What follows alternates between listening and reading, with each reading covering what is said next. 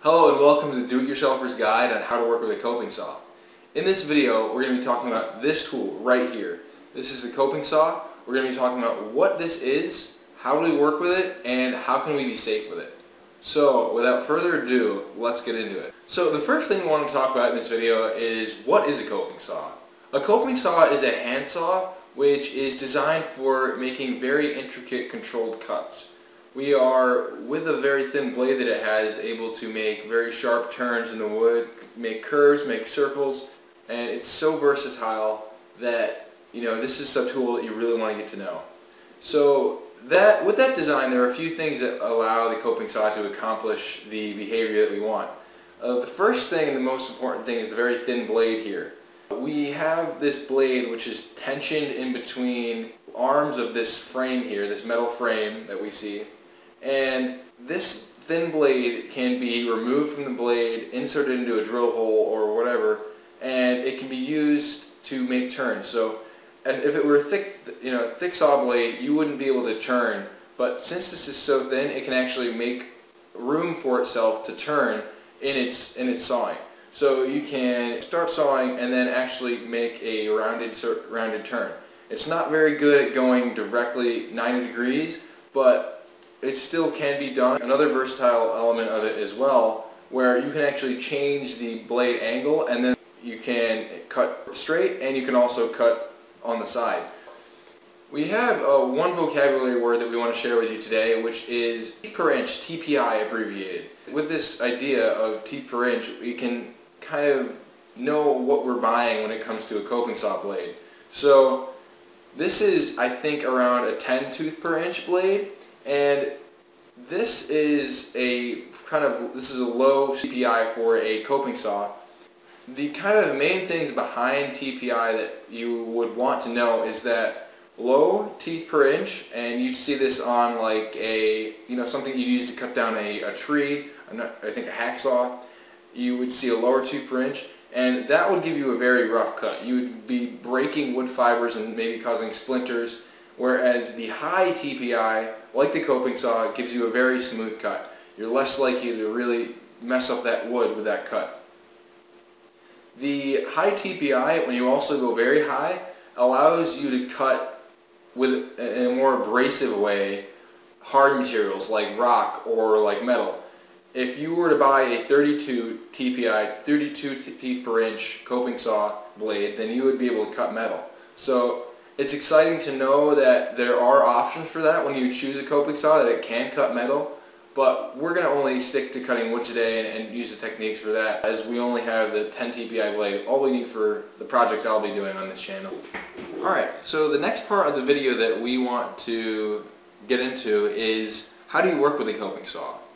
So there's a few things that you need to know if you own a coping saw, and two of those things are you need to be able to change the blade and you need to know how to rotate the blade. And this allows us to get into some of the main functionality of the coping saw, is that there are these two tabs here. This one at the top and this one at the bottom of the blade. These things are fixed to the blade and if you rotate them, it allows rotation of the blade.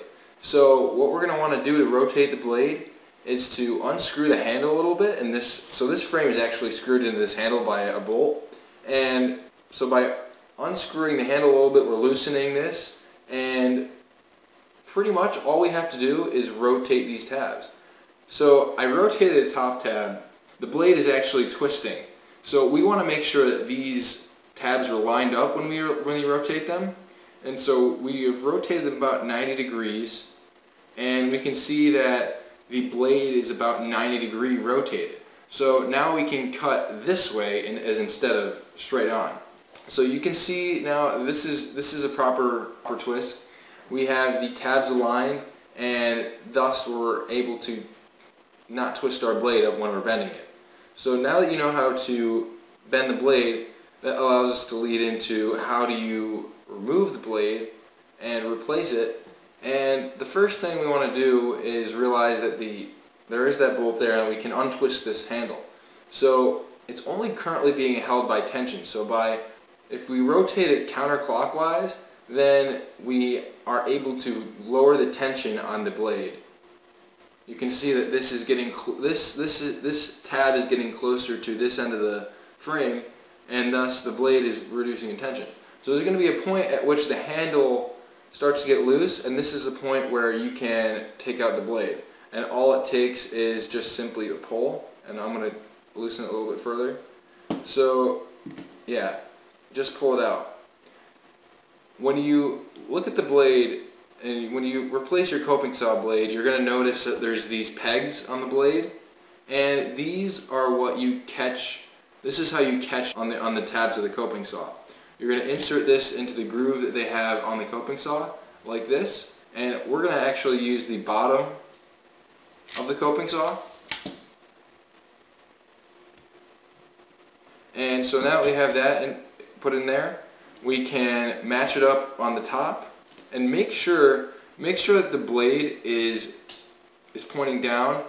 The blades, if they are pointed upwards, then you're gonna cut with a pushing motion, and that puts a lot of force on the blade. So the way that they designed the coping saw is so that the blades are facing down, and you're gonna cut the wood on a pull stroke as opposed to a push. So getting the bottom in there, we now slide in the top,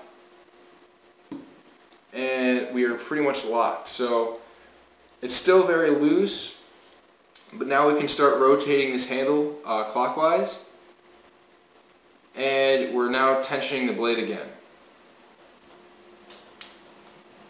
Putting the blade in tension creates that lock, and we're going to go all the way until it's tight. And so there we go. That's the blade. So there we go. That's the blade put in again, and just to double check it, we know that it's tensioned because we can strum it like a guitar. And so that's how you replace a blade, and that's how you rotate the blade. Alright, so in this next part of the video, I want to show you some basic cutting technique with the coping saw, and I thought it would be better to do this by example. The first thing we want to do is demonstrate cutting speed. So I'm going to go ahead and do that live for you. So we're going to demonstrate how to make your cut and what's the right speed to do it. If we want to, so we're going to mark a spot here, and this is a nice way to make sure that you're not going to lose your groove that you're in when you're cutting, is to just mark it with a few straight strokes, and these are push strokes so that you're not actually ripping much wood, and you have much less resistance there. So now you have your spot marked. You want to go and you want to apply very small amount of force downward, but move the blade quickly. This is the quickest way to cut with a coping saw.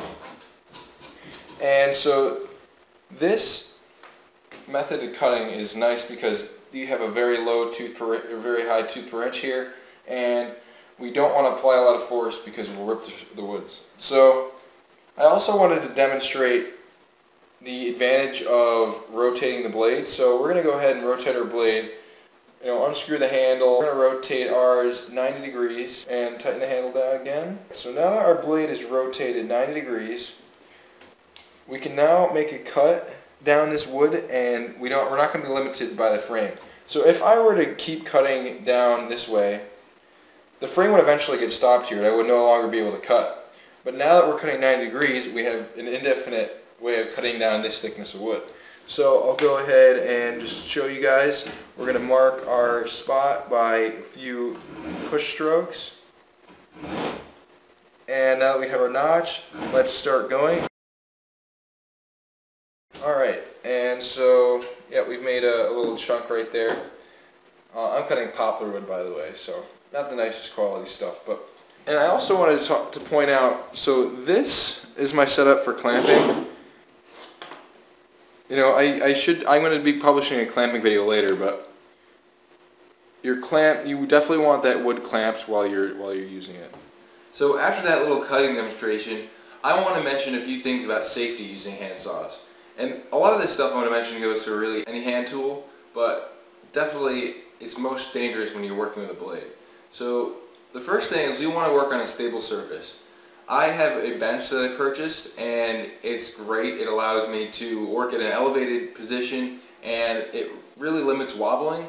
And so when you're cutting and you're getting wobble, you have a higher chance of making that blade slip off. So make sure that you're cutting on that stable surface. And the worst thing you could do is cut in midair holding a piece of wood or a piece of PVC and cutting with, without any support. This is definitely dangerous, and you want to limit doing that. We also want to clamp our material down. I use clamps that are very versatile. I have 4 or 5 of them that I can clamp at multiple positions on the wood and limit any left and right, up and down rotation when I'm cutting on my stable surface. So that's very good to clamp. The next thing we want to do is, when we're cutting, we want to cut away from our hands.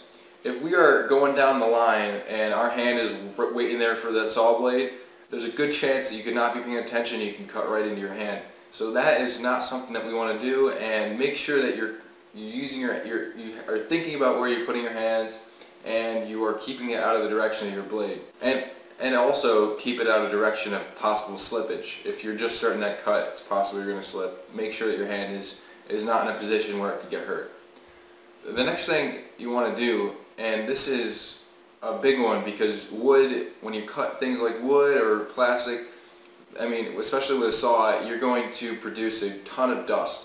So you want to have adequate ventilation in the room that you're doing. You want an open room, and make sure that dust is getting kicked away from you. The best thing you can do here is get an exhausting fan, so you're actually pulling air out of where you're working and bringing it to something like a dust collection system. So the last tip we want to mention is to clear your workspace beneath where you're cutting. When you're cutting off of your workbench and you're letting that wood just hang off the edge and you're letting it fall, that wood could potentially cause damage to something beneath it. So make sure that you have a clear space beneath where your wood is going to fall, or even catch it, so that you're not going to injure anything or damage any property. So with that, I think that's the end of the video, and we covered a lot here. We covered what is a coping saw, we covered how do you use it, and we covered some safety tips along with that. So I hope that you learned something, and I will see you next time. We're going to be talking about another awesome piece of equipment. So thank you very much.